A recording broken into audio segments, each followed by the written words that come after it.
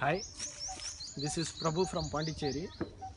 The place which you are viewing now, this is called as the Fossil Park, Fossil Wood Park, which is located at Tiruvakkarai, which is around some 20 to 25 kilometers from Puducherry.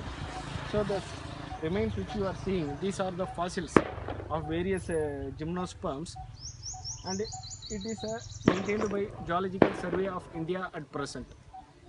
And not only these fossil woods, we are also having some stones called as the Kadlur sandstones, which are being located. At present, this place is preserved by the Geological Survey of India. Apart from these fossils, several very rare species of plants are also available here. Thank you.